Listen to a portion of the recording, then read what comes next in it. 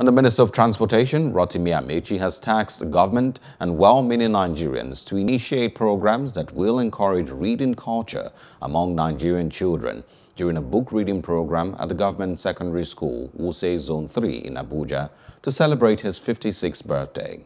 Amaechi expressed optimism at the skills and abilities of the students, stating that their ability radiates hope for a better Nigeria.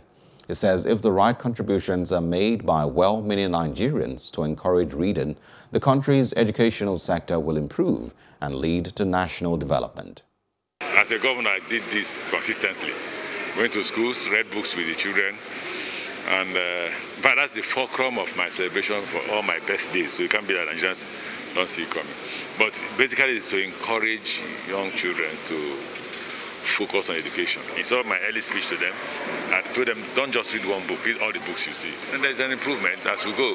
There will be more improvement as government continues to encourage children to read. If there's anything this country is lacking today, it's leadership. But I've seen leadership in display. I've seen young men and women, actually young girls, that radiates hope for the future. Young girls that indeed I'm confident that with them on the driver's seat, the future of our country is great, or will be great. You hardly see someone of a high caliber like that to come to even a government school to spend his time with students. And I was very impressed and thank him very much, Rotimi Amaechi, for spending his birthday and his time with us.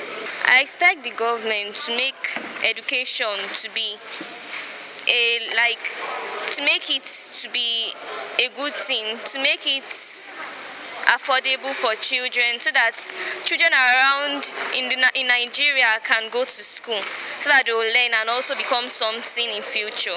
For these 50 students that were here today, the other students that come to school, we get to know about it.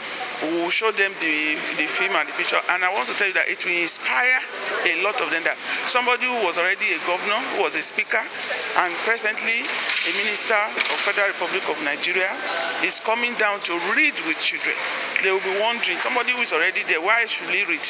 But you know that it's a common saying that readers are leaders. So it will go a long way to encourage the students and inspire them. Hello, hope you enjoyed the news. Please do subscribe to our YouTube channel and don't forget to hit the notification button so you get notified about fresh news updates.